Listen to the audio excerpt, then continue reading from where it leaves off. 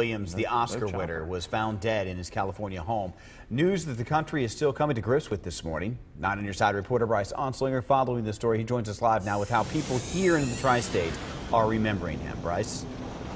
Well, Chris and Catherine, as talented as Williams was on screen, maybe his best performances came live. He did that here at the Taft Theater. You would have seen his name here on the marquee back in 1985 when he performed here in Cincinnati. And it was during that trip that he made a stop at a local comedy club and gave a local comic a memory he'll never forget.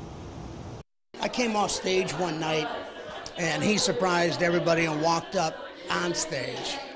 He did an hour show for everybody. Then he invited me and the other comics up, and we all did improv with Robin Williams. It's so tragic. I mean, what a talent this guy it was, you know, and it's a shame that somebody could not have got to him. But even with so much success and fame, Williams suffered from severe depression, and police say it appears he took his own life. He was 63 years old. Now, coming up in the next half hour, you'll hear from a local comic who's now a mayor of a town here in the Cincinnati area who actually performed with Robin Williams on The Tonight Show. That story coming up at 6:30. Bryce Onslinger, 9 on Your Side, live from downtown.